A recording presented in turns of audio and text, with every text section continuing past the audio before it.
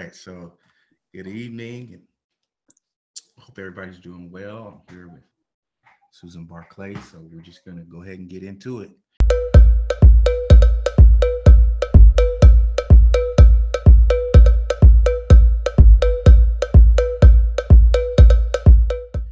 Hello, Miss Barclay, how are you doing? I'm doing well. How about you, Shannon? I'm doing all right. We got it right, hopefully this time. So yeah, we're gonna talk today about Guinea, um, and maybe you could just give us a rundown of some of the history of the country. Yeah, well, before I jump into that, I just want to say so for all the listeners, I am an anthropologist, and in many ways, I began my career in Guinea doing really long term cultural immersion and fieldwork. And I was technically a Peace Corps volunteer, but really ended up through following, the local people, ended up in a lot of work that was about social change through the arts. And I just want everyone to know that Guinea is a country in West Africa that's really between Senegal in the north and Sierra Leone to the south of it. And it has about 12 million people, four principal regions that are like the maritime region, which is the coastal region, with about 20% of the population that identifies as Susu. The middle region, that's the Futa Jalon, where about 40% of the population lives, and these are the Fulani people. And then Upper Guinea has about 30% of the population, and they're the Mandinka people. And then there's the forested region that has a lot of linguistic and ethnic diversity. There are actually 22 different languages that are spoken in Guinea, and 50% of the population is under the age of 25. 45% of the population live below the poverty line. And this is a country that has all kinds of different hardships and realities that go right alongside so many of their strengths. And they include things like a really low literacy rate, with about 40 to 50% of the people being literate, a lack of access to education, so much corruption in the past of Guinea, intercommunal violence, a lack of healthcare, and civic and political inclusion, and a lot of gender inequalities. And then, yes, just like you were leading me to, Guinea has been facing so many kind of political hardships over its many years now of existence, and a lot of political instability and a lot of political repression. And that is very much alive and well in the country today. Mm-hmm. Now, can you tell us a little bit about the sort of the history of the country as far as its ancient past, sort of the empires that were there, and things of that nature? Yeah, I mean, this is something I feel like a lot of US American audiences don't get to hear that much about because of a very Eurocentric focus in terms of what people learn. In the States, a lot of people, if they go back in terms of, the history of civilizations, it's often only to Egypt. But Guinea was part of many West African empires that flourished for centuries, including the Ghana Empire, the Soso Empire, the Mali Empire, the Songhai Empire.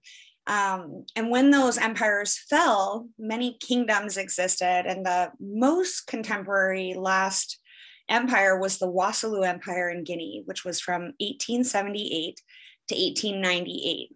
And that was led by a gentleman named Samurai Toure. And he actually was one of the key figures in really mobilizing and resisting French colonial rule. And the French did successfully conquer that empire and also captured him. And the French and the British and the Portuguese in the 19th and 20th centuries then actually divided and actually created the countries that we see today on a map in West Africa. And so Guinea was part of that. And the French then maintained their colonial rule until like the 1950s. And they were facing a lot of opposition and many uprisings and a lot of pushback in a lot of their colonies at the time, including in Algeria, and a lot of problems in Vietnam and Laos and Cambodia. And actually the Fourth Republic in France collapsed. And in 1958, Charles de Gaulle came in and created the Fifth Republic in France with the support of the French people. And as part of that, he actually gave the colonies a choice between more autonomy, but maintaining their connections and their, really being part of still the larger French community, or else getting their immediate independence. And every single colony decided that they would stay with the French, and Guinea was the only country that actually opted to get their independence. And Sékou Touré, who became the first president then of Guinea in 1958, was at the head of this. And what he said to Charles de Gaulle was that, direct quote here, "We have told you bluntly, Mr. President, what the demands of the people are. We have one prime and essential need, our dignity. But there is no dignity without freedom. We prefer freedom in poverty to opulence in slavery." And needless to say, this did not go over well with the French. This really was an extreme pushback, and most countries in Africa really do know Guinea as this country that took the stand and became the first former French colony to say, we want out. And the Washington Post and many other people have reported on how horrific the French response was. And a direct quote from the Washington Post is, "In reaction, and as a warning to other French-speaking territories, the French pulled out of Guinea over a 2-month period, taking everything they could with them. They unscrewed light bulbs, removed plans for sewage pipelines in Conakry, the capital, and even burned medicines rather than leaving them with the Guineans." And that is the story that Guineans tell. They literally say, like, the French took every last piece of railroad with them when they left. And it did set up a lot of hardships for that country after the French left. And yet people remain incredibly proud that Guinea was this country that actually said, no, we don't want to continue as a French colony. We want our independence. Right. And how did other countries respond to Guinea's sort of resistance and call for independence? Say with the United States, right? I know, like, when Haiti fought for independence in the 18th century, yes, the United States sided with France and basically didn't recognize them as a state, right? And so was this sort of the same response with the United States when Guinea decided to become an independent nation? Well, it did definitely isolate them in many ways. And their kind of initial response by Sékou Touré and the Guineans was to actually align themselves with what was the Soviet Union, and try to find some kind of ways that they could have international support. So it was through the Soviets at the time, and also really kind of leaning towards more socialist policies and kind of a Chinese model. But the United States did continue to give some investments, as far as I know, and it really meant that the Guineans found themselves very much on their own in many ways. And it is very widely respected, definitely, as the choice and as the path. And there's a lot of pride in taking that path. But it also meant that economically, Guinea was in a real hardship. And they had a lot of strain in terms of kind of the next many, many years. And Sékou Touré, who came in as this really revered character who had, stood his ground against colonial powers, he became increasingly authoritarian and really by like even 2 years later had banned every other political party except his political party. He went on to not only do so many arbitrary arrests, he went on to do mass killings, to do so much political repression, and to really be a very corrupt figure. Right. And he passed away then in 1984. And within a very short period of time, there is a coup by Lassana Conté, who comes in 1984, and he is the second then very authoritarian leader. He comes in with this kind of, at this point, I would say almost routine message for new leaders in Guinea, sadly, that he's going to start, you know, in being much more open in terms of politics and respect human rights. He does release many political prisoners, encourages a lot of people to come back from exile. And it takes him also a short period of time to start really being much more someone who's corrupt, practicing favoritism, rounding up anyone who speaks out against him. And he's in power from 1984 until 2008 when he passed away. And at that point in time, the army captain, Camara, comes in, seizes power in another coup, and huge protests take place in 2009. There's been a very long history of all kinds of political protests in Guinea by all kinds of different people across, genders, across politics, against this kind of corruption. And those opposition protests in 2009 took place at a stadium. They're very well documented, and the military basically came in and killed 157 people, and even used rape as a widespread tool of political violence. And Camara was then subsequently shot actually in 2009 by one of his aides. He went to Morocco for aid, and that brought about a return, or let's not say a return, for the first time, a transition to civilian rule. And that took place in 2010, when the first democratic elections took place. That's after 50 years or so of really authoritarian rule. Right. And that was between Alpha Condé and Cellou Diallo. And the election results were basically that Alpha Condé took those elections, which were seen as relatively smooth and fair, by 52%. And Diallo got 47% of the vote. And so Alpha Condé was in power then from 2010 until just last September 2021, when the latest coup in Guinea took place by a gentleman named Mamadi Doumbouya. And he basically was someone who was brought in 2018 by Alpha Condé to lead the special forces, and is someone who was trained by U.S. Green Berets. And he was actually in training by them.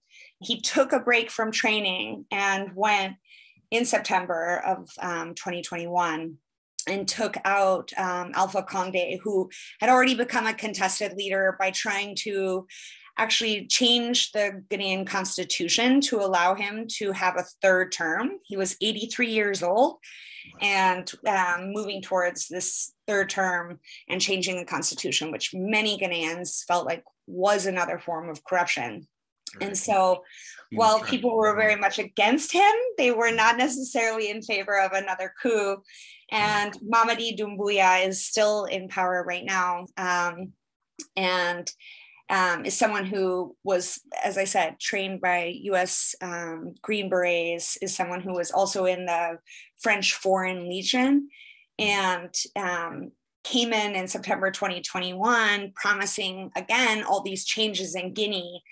And people were very, very hopeful. And the economic community of West African states actually gave him until April 25th of 2022 to make a change and a transition for constitutional democracy, and not constitutional democracy again. And he just came out on May 3rd of 2022 saying he is proposing a 3-year or 39-month plan to return to civilian rule.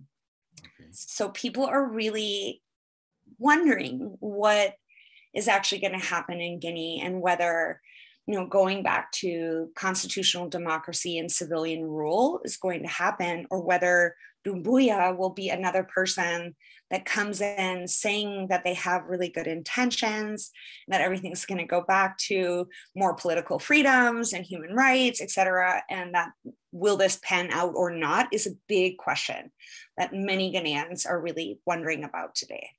Right. Now, when you say Doumbouya took out, right, are you saying that he killed the former?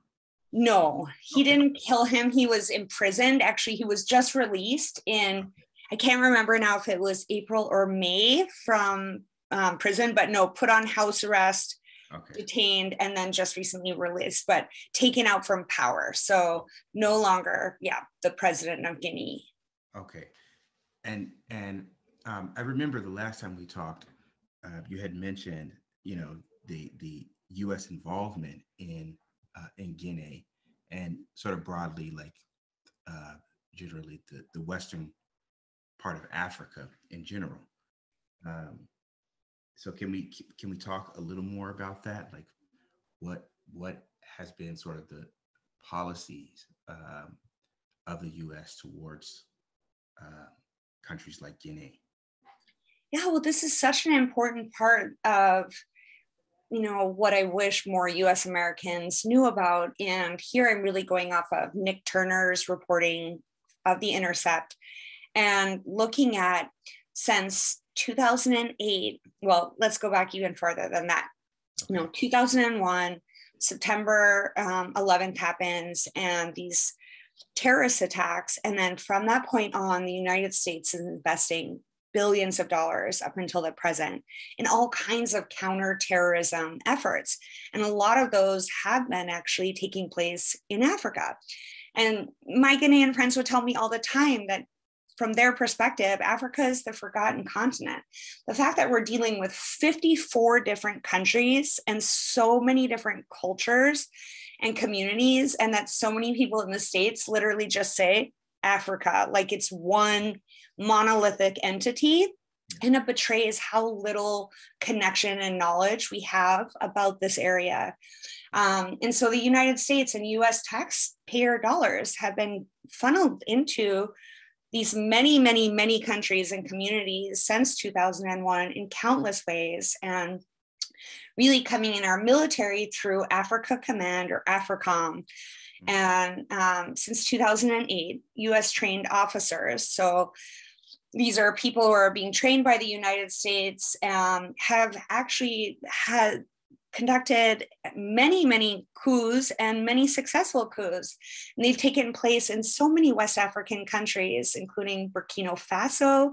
Mali has had 3 of them, Mauritania, the Gambia, Guinea being, a recent example. But in the last year alone, people who have been trained by United States Special Forces or our military, Mali had a coup in May 2021.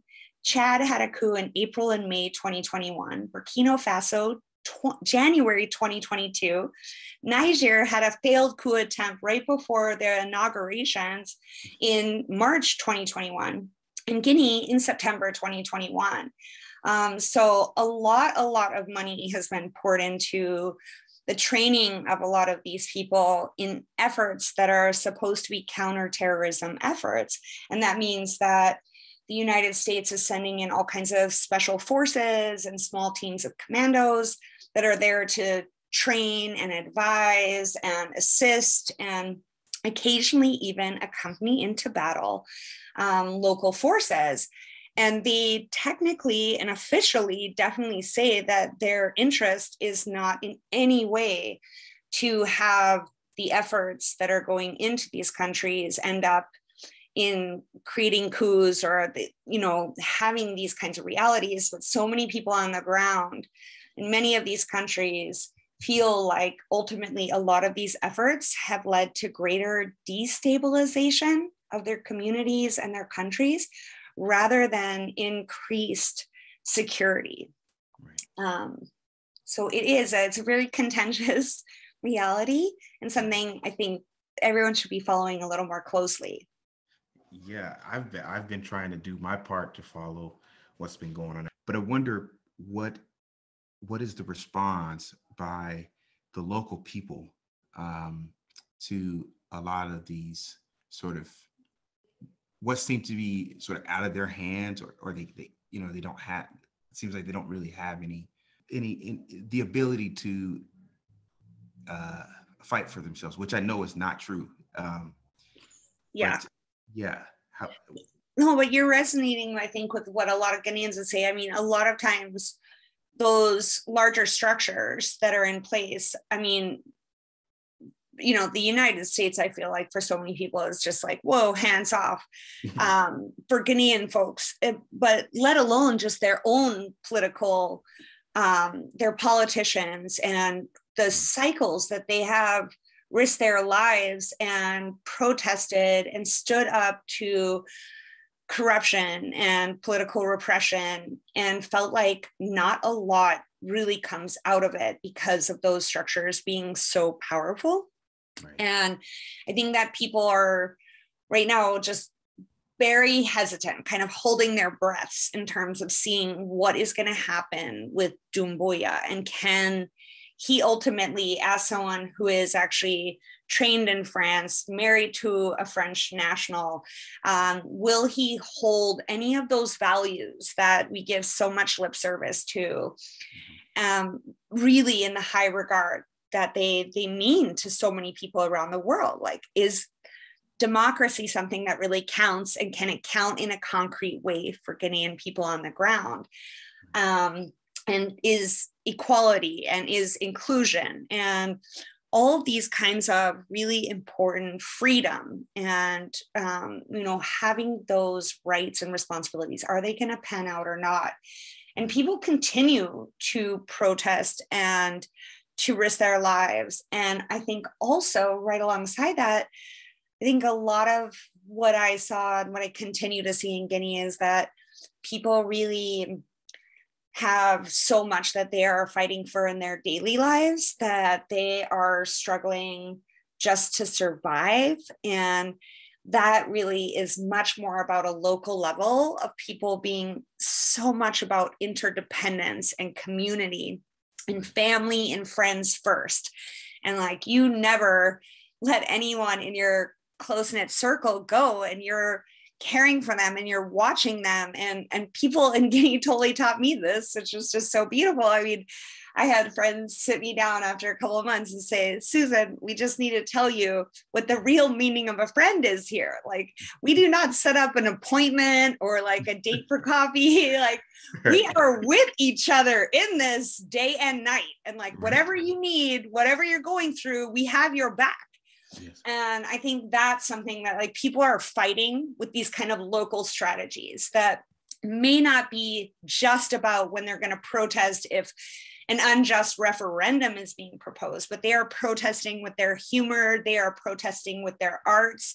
They are protesting with the way they tease each other, with the way they greet each other, with the way that they will never, ever, ever let you out of their sights if you are their friend or you are in their community. And so, although political agency may not be particularly strong in Guinea in many ways, while practiced on a regular basis, the social wealth in Guinea is absolutely inspiring and mind-blowing. And it is what gets people through. It is that kind of community, and definitely all the things like music and dance and theater that help people to fill themselves up enough to get fueled for another day of having to, find their way and have that energy to be able to say, yes, we can do this and we will find a way to keep going. Right. Well, I remember you saying that, you worked on, like peace projects through art and things of that nature. Could you tell me about some of the projects you worked on with the community there? Yeah, I mean, it was amazing because one, I'm officially there as a Peace Corps volunteer. So I was teaching English was my job. And so I had to, go down to the high school and teach there. a couple of times, like about, I think I was doing like 12 or 13 hours a week, 15 hours a week in the classroom. But it didn't take me very long to become close to my students. And so a couple of different things happened kind of around the same period of time. About 4 or 5 months in, when I was really becoming fluent, I lived in the Fouta Djallon, so the middle region of the country, becoming fluent in Pular.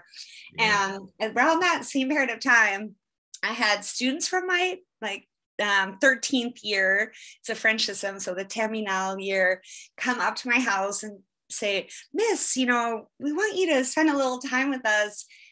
Will you help us translate these lyrics from rap and hip hop into English? And so it was like Pular was in there and French was in there, and we're English, we're all starting to work together. And then I started getting invited to some of the amazing music scene, concerts and things that were going on through that. So I'm seeing, wow, music is such a vibrant part of this community. And so many young people are speaking their truths through music. And in a context of such political repression, where so much is literally, like, you at the time critiqued Lizana Conte in the newspaper.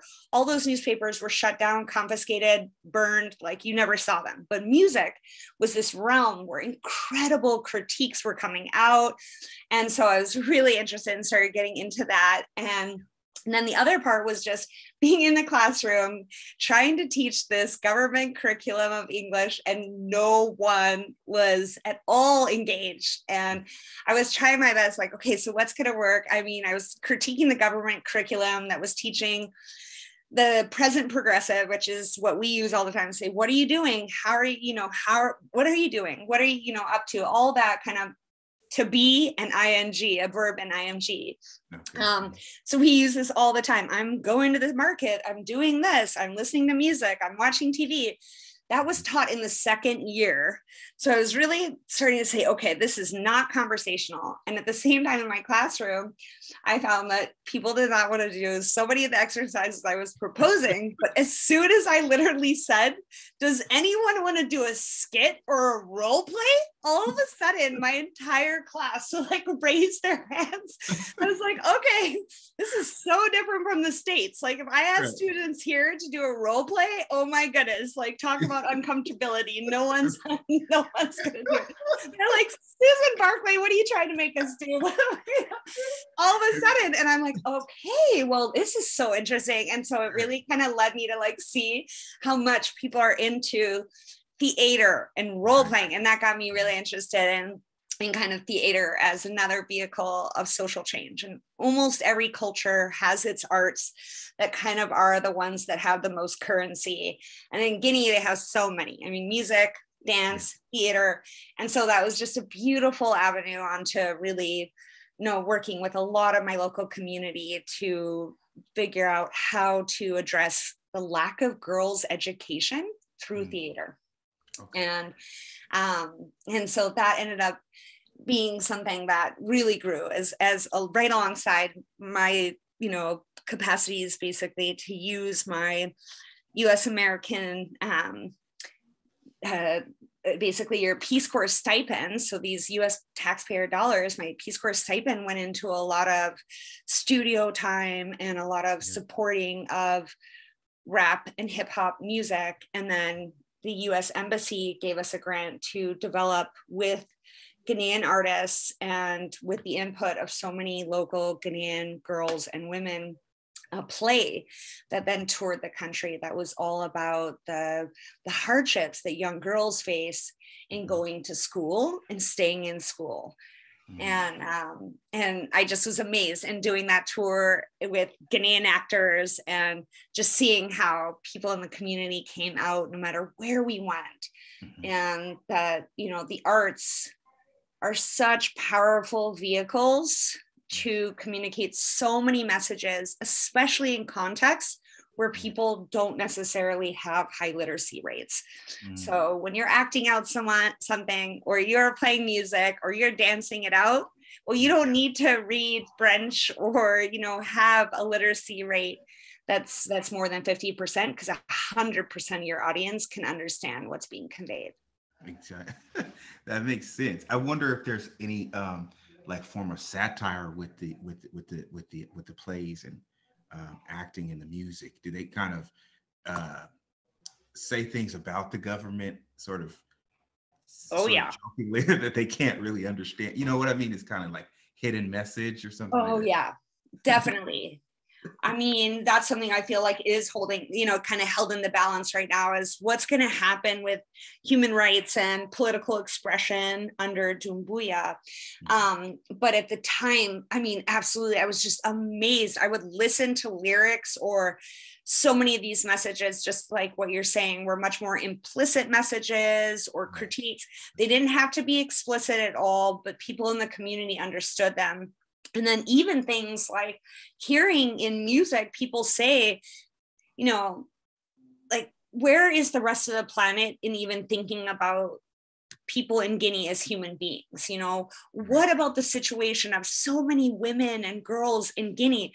What about the corruption in the government? They were saying these kinds of things that you would probably be arrested for generally at the time. And yet the music, the theater, was really getting this kind of stuff out there. And it was just amazing to see. And it continues to be a really vibrant part of Guinea. There is such a beautiful arts community. And I do also go back to what I said, it helps people get through and survive and be able to say, look, life is got some value. We can, laugh together, we can dance together, we can sing together. And that kind of connection and community is just so fulfilling and uplifting on a very, very deep level. Yes. And so, yes, definitely. I mean, I think that is a really just amazing part of what is going on in Guinea still. And also that a lot of those realms can kind of go around then some of the more formal, if you happen to be in any part of government and said the same thing, you would probably face very extreme consequences. Wow. Yeah. Wow. That's amazing. I remember I wanted to be a part of, I wanted to join Peace Corps for some of the similar reasons. But I know that Guinea is a majority Muslim country, if I'm not mistaken. Yes, right? Yes, it is. And About 85% of people there identify as Muslim. And one of the things that really, I had spent time before going there in the Middle East. And I think a lot of people in the States kind of have this idea that everyone who's Muslim is somehow ideologically motivated, despite the fact that we have many Christians in this country who are very ideologically motivated. And in Guinea, people are really, and like many other parts of the world, they're culturally very motivated. And so Islam is part of a tradition for them. It's part of a community for them. And it just warmed my heart, being someone who cared so much about adapting to my local circumstances and living with the people and being with them. So I fasted for both my years, the whole month of Ramadan, because people welcomed me so warmly into that circle. They didn't say, you're not a Muslim, you can't do this with us. And people did the exact same thing with prayer. Literally like, hey, come, like, let's show you how you do this. Just as I, know many people around the world would say, please come into this Hindu temple or come to this church, or let me show you what I do and let me share this with you because it's an important part of what's meaningful to me. But I'm never going to try to tell you this is the right way, the only way. And I'm certainly not going to tell you you have to be like me. I just want to share me with you. Right. And so that was just a really beautiful part. I mean, I prayed with people, I fasted with people, and learned a lot by their sides. And yet no one ever told me, you're not a believer, you're, not good because of this, you're not right. None of that language, none of that ideologically polarizing and divisive standpoint existed at all. It was literally this warmth and People loved, like every time I told them in Pular, I'm fasting, they're like, are you kidding me? Like, you're not fasting. I'm like, yes, I am. You're all fasting. So I'm fasting with you. And they just loved it. And then breaking fast with them, every night over that month of Ramadan. It was just such a beautiful experience of being invited to so many people's homes to break fast, and so many people caring about me and sending me home with food. And that's a huge part of Ghanaian culture, is sharing food and taking care of all those people close to you. And I know that you also, care about and follow just like Ramadan. So that happened from April 1st to May 1st, 2022. It's always changing because of the lunar cycle. Yes. But in Guinea, it's just an incredible experience because, one of the pillars of Islam is almsgiving, or zakat, which is like giving about 2.5% of your income to charity. And in Guinea, people don't have a lot of cash that they can give, like making donations or literally, saying I'll make this contribution financially is almost impossible for most families. But what is the most amazing, beautiful thing that I saw every single night through the whole month of Ramadan, it's not just towards the end, it's the whole month of Ramadan. You literally want to watch relationships, just watch the food go across the night skies or the evening skies. So families always make extra food. I mean, once you break fast, this is the best holiday food, and you're having such a great time together, but you never forget those lesser than you. And you never, ever, forget to give back. And so literally I would watch from 8 p.m., 9 p.m., 10 p.m. It's all these young people and their families who are carrying now plateaus on their heads, crossing with all these bowls of rice and sauce and all these different things to people in need. And so people give back through the entire month of Ramadan, and they give back by giving extra meals, by giving holiday treats, by giving the most festive food to all these other people in their community who need it.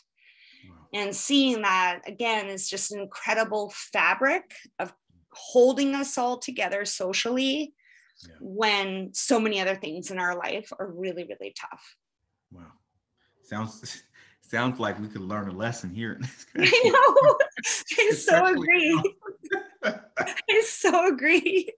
I know. I'm getting ready to get my family together. Like, all right, let's have a feast, let's have a meal. Exactly. And let's not forget those other people who maybe just need that little bit of extra love, that little bit of extra care, that little bit of, I think that is such a big part of humankind. It's just when other people say, I've got your back, and they don't just say it with lip service, but they show up with a meal, or they show up when you're lonely, or they show up because you're going through a hard time, and they're like, we are here for you. Yes. The Ghanaians really, by and large, have this down. And there's a lot of other things that are not working and that are really, really tough.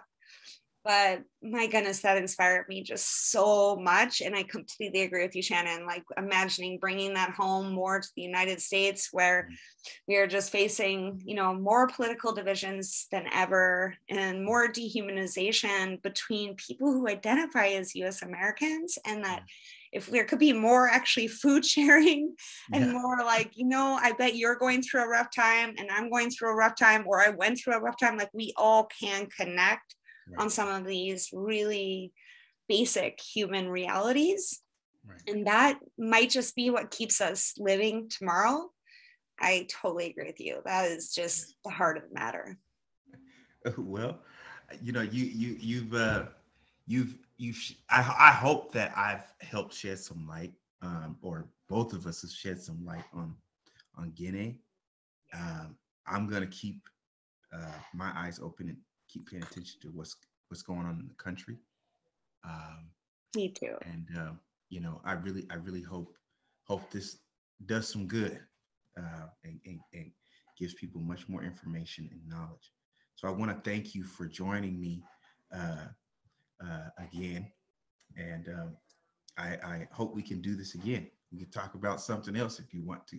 I love it. Yeah, it's been seriously my pleasure. And a huge shout out to all those folks in Guinea who who are living, who are striving, who are thriving, who are making it day by day, and literally who taught me so much, and who I carry with me in my heart every day and continue to inspire me. Great. All right. Well, thank you so much. Thank you. All right. I'll talk to you later then. Sounds great, Shannon. Take care. Okay, you too.